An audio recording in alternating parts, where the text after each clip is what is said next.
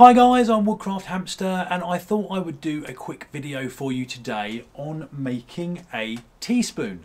Now you've seen me make a lot of spoons before. This is something slightly different, certainly due to its size, but also more to the method of making it. And what I wanted to show you was just a quick way of making something like this with just a single knife. No spoon knives, no saws, no axes, etc. And if I just give you a quick close-up here, hopefully that's going to focus. And it's just, you know, it's a plain and simple spoon. I haven't sanded it yet. This was just one I made the other day. And yeah, so what I think I'll do, actually before I do that, there we go. So this is what we're going to be making it out of. This is a very small branch. I've got the other half here. And that's basically what I started with. And I've just split that in half with my knife. I didn't use this one, I'll be honest, I used one of my bigger ones, but this is more just a proof of concept. And basically I'm going to be carving out the bowl with my little Mora Basic. Really liking this knife at the moment, and I just thought I'd bring you along for the ride. So what I'll do, let me move the camera just a bit closer in and we'll make a start. Right then guys, so the first thing I want to do is put in the spoon bowl. And actually this is a little bit easier. It's not obviously not quite the nicest of spoon bowls, you know, it's not quite as detailed or as deep as others that you've seen me make, but it will suffice. And what I'm going to do is going from the sort of the top of the rounded part of this half branch, I'm just going to start putting in a few little cuts. And what you'll see is that as I'm going along, it's starting to put a little indentation in. Now don't worry about this far end, which looks a little bit untidy. We'll come back to that in a second. And basically what you're looking to do is using this nice rounded section here for your bowl.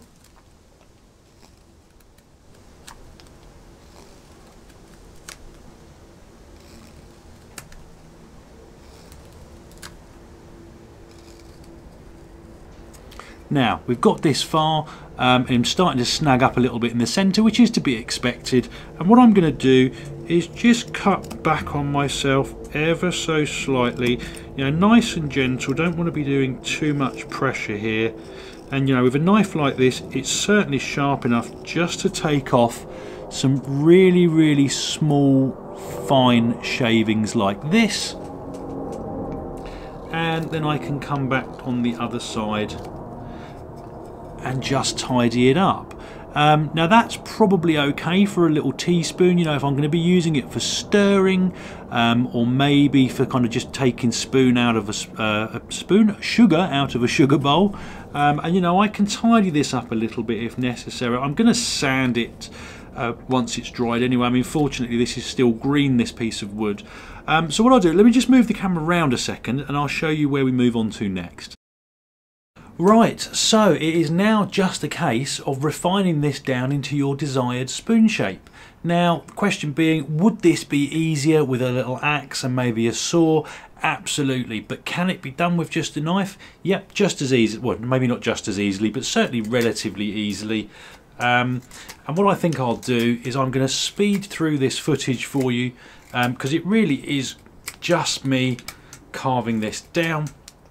And it will get relatively repetitive, but you know, nice piece of green wood, carves, as you can see, really nicely and easily.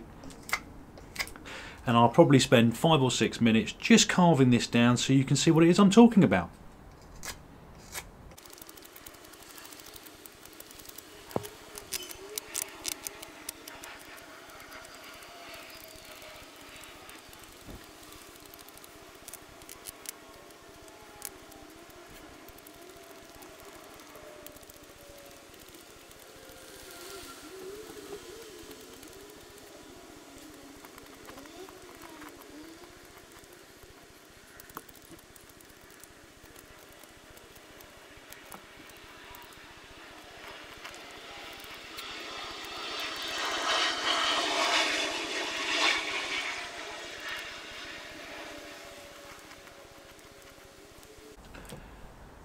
So there you go guys, 5 minutes or so's worth of work and we've got what is pretty much a passable and working spoon. Right then guys, so it was a little bit of a last minute decision really. I decided to leave the bark on this one just to give it a bit of contrast, look a little bit different. But here are my two little spoons. You know, they'll be fine for taking sugar out of a sugar bowl. They'll be fine for stirring your coffee. You know, a little bit untidy at the moment, and you can really spend as much or as little time with these as you like. You know, I actually, at the moment, I'm favouring this one. You know, once you've sanded and oiled this, I mean, you don't even have to sand it if you don't want to. You know, the bark will be fine, you know, as long as you're not using anything that's poisonous. And there aren't that many barks out there that are. This will be fine to put in hot liquids like tea and coffee. And really, you know, I quite like these little things. I use them around the house. They're really nice, quick, simple and easy gifts for people. I actually made a few of these just before Christmas because there were a couple of people I'd entirely forgotten about. And you know, we'd bought them normal presents, but you know, I quite like giving little gifts like this. It's just something a little bit personal, that kind of thing. So yeah, you know, once this has dried out, I'll be sanding this, giving it a quick coating of oil, and it will be good to go. And just one other point I wanted to make is that, you know, although this is not the prettiest looking of spoons, you can scale this up. What you can do is you can take a larger branch, or kind of like a small either half or probably quarter section of a log, maybe even more, maybe an eighth of a log, something like that, and you can do a very similar result. Basically all it means is that, you know, if you've only got a knife, you know, I'm thinking of maybe something like a Mora or something like that, you know, a Mora clipper, a reasonable size bushcraft knife, you can take a log of sort of this kind of diameter, you can split it down by battening, get as far as kind of that half round or quarter round as you saw earlier, and then you can use the top rounded part with the bark still on, or if you want to take it off, to create a spoon bowl similar to this. You know, and the bigger spoons will be fine for eating with, you know, all that kind of thing. Even cooking spoons you could make this way if you don't have an axe or a saw. So that was it guys, hope it was useful. Comments and questions in the box below, hit like and subscribe if you'd like to see more, and I hope you'll all join me next time. Cheers guys.